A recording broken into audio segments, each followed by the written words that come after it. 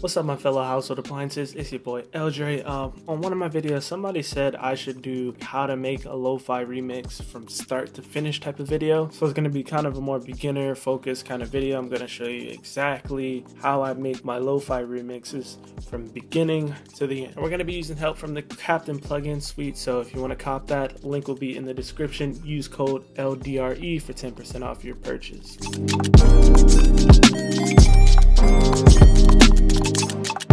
Alright, so first things first, when I'm doing a lo-fi remix, it's just finding what to remix. Pretty much how I do it is I go to YouTube, search up acapella for something. So I wanted to find some Outkast acapellas. I couldn't find any, but that's what I searched, and I end up finding this one, Dr. Dre, Nothing But a G-Thing. Copy the link, bring it over to YT MP3, just like this. But be careful if you're on Windows. I've heard stories like people on Windows have gotten like some type of virus from this website. I've had no problems with it, like on Safari, on Mac, so use with caution. But if you know any other website where you can download YouTube videos as MP3s, just do it, download it. And then I Googled Nothing But a G-Thing key BPM, boom, B minor, BPM 95, perfect for lo-fi. But an even better option would be to get mixed in key 8. This is a standalone software. You just grab the song, drag it in. The finished analyzing, the tempo is 95, key results is 10A. This is like the Camelot notation of this, but you can change that in the settings here so it can be more understandable. You can choose flats or sharps. So you see it here, B minor. So it checks out what we just saw on the website. I definitely recommend picking this up. It's much more reliable, and you're not gonna always find the actual key and BPM on the websites that you choose. Go to my downloads, drag it in.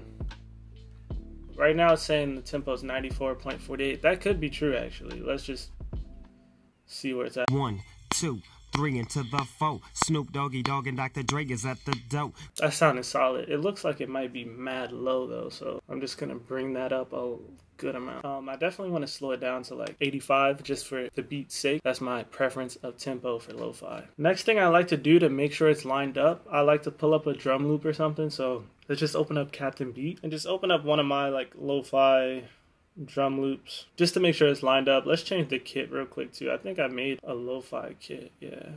1, 2, 3 into the 4. Snoop Doggy Dogg and Dr. Dre is at the dope. Ready to make an entrance, so back on up. That actually works out.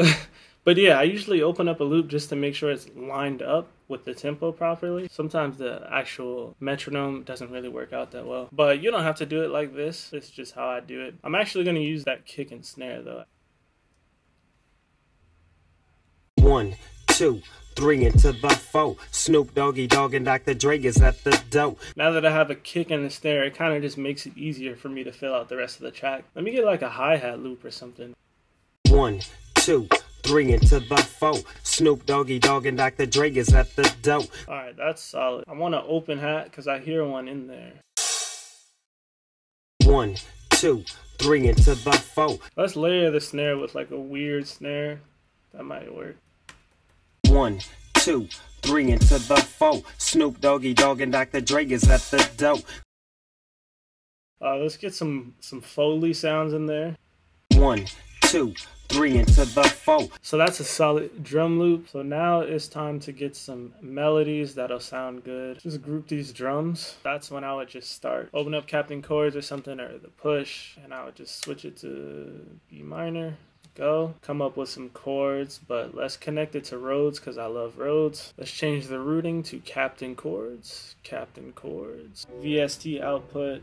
There we go. Remember, strum and swing. Best thing to do for lo-fi. So I strum it all the way. 1, 2, 3 into 1, 2, 3 into 1, 2, 3 into the 1, 2, 3 into the 4. Snoop Doggy Dogg and Dr. Dre is at the dope. 1, 2, 3 into the 1, 2, 3 into the 4. Snoop Doggy Dogg and Dr. Dre. 1, 2.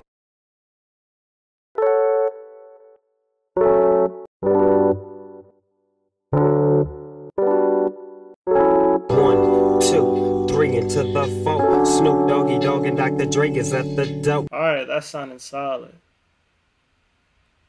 get that lower note out of here. 1, 2, 3 into the 4. Snoop Doggy Dogg and Dr. Dre is at the door, ready to make an entrance. So back on up. Before I have to. Now it's time to just get experimental with the melodies and whatnot, and then structuring it all. For the Rhodes, I added RC20 retro color. I also added this little tremolo sound from Monosphere with the same chords an octave higher. And a bunch of delay.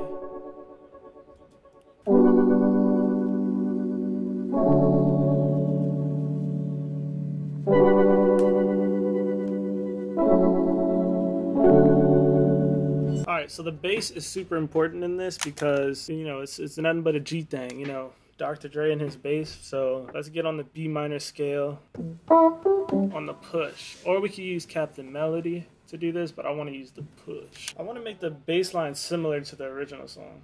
1, 2, 3 into the 4. Snoop Doggy Dogg and Dr. Dre is at the door. 1, 2, 3 into the 4. Snoop Doggy Dogg and Dr. Dre is at the door. So let's try to get that the synth too. 1, 2, 3 into the 4. Snoop Doggy Dogg and Dr. Dre is at the door, ready to make.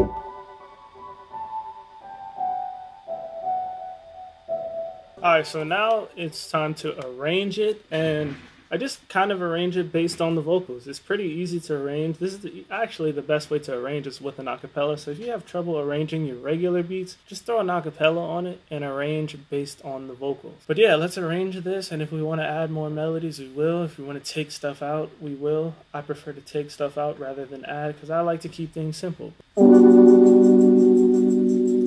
Oh yeah.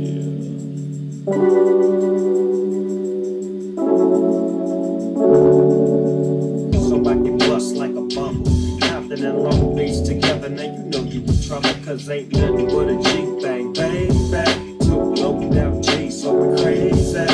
One eternity later. Alright, so here's the overall gist of the remix. As you can see here, I arranged it, not fully. I'm gonna finish arranging it later, but for this video's sake, it's finished. Because I'm not adding anything else. I'm just gonna either fill it out, or sometimes if it's too long, because this is like a 4-minute song, I honestly might just cut it off right there and call it a wrap.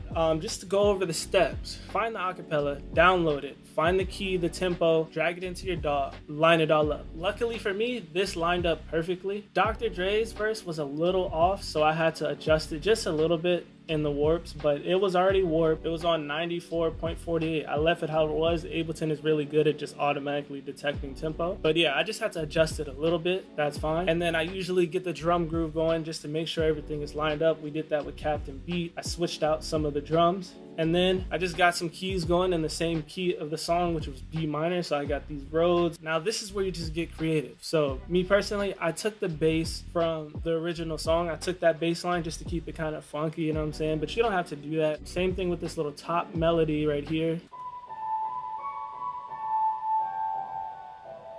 Those are just icing on the cake type things that you really don't have to do. I just like doing stuff like that just to keep the original feel of the track. And I added this little melody right here.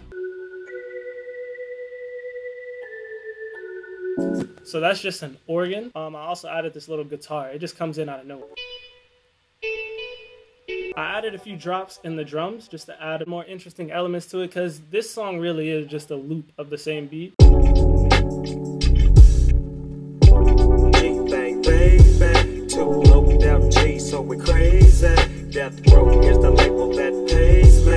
Unfadable, so please don't try to fake this. But back to the lecture at hand. And that's pretty much it. So once you get the melodies, you can just arrange it based on the original song. And then as far as mixing and mastering goes, as you can see here, it's just levels. I just turn stuff up, turn stuff down, add reverb. I nudge things to the left, to the right to give it some swing. And then I can show you my mastering chain for lo-fi is my exact same mastering chain for everything. So I don't change much. It's all about limiters. So I have Ozone. So this is my mastering chain right here. Ozone 9, Loud Max, which is a free limiter, A1 stereo control, free stereo. That just makes it wider. Loud Max is a limiter, makes it louder. But Ozone is really what you need. If you don't want to learn how to master, honestly, it's just presets. I have the light cleanup preset, but let's say you don't have ozone, this is what's on it. An EQ, just like this, screenshot it if you want to copy that. An imager, don't even know what that does. And a maximizer, that's basically a limiter with these settings. You can screenshot that too. And if you just find separate plugins, you can use the Ableton EQ. Ableton probably has an imager, I don't know. And the limiter. Ableton has a limiter, or you can use Loud Max, which is free. Yeah, that's my mastering chain for the vocals, EQ out the low end, and just reverb. And shout out to Captain Plugins for, you know, helping me out with the chords and stuff like that. You know, if you're not that fancy on the keys, you can always use Captain Chords like I did, or Captain Melody, whatever you want to make it easier for you. But that's it. That's how to make a lo-fi remix from start to finish. I hope you liked this video. If you did, hit that like button, hit that subscribe button. Thank you for streaming the music. If you haven't already, search L.Dre on all streaming platforms and go add me to your playlist. What are you waiting for?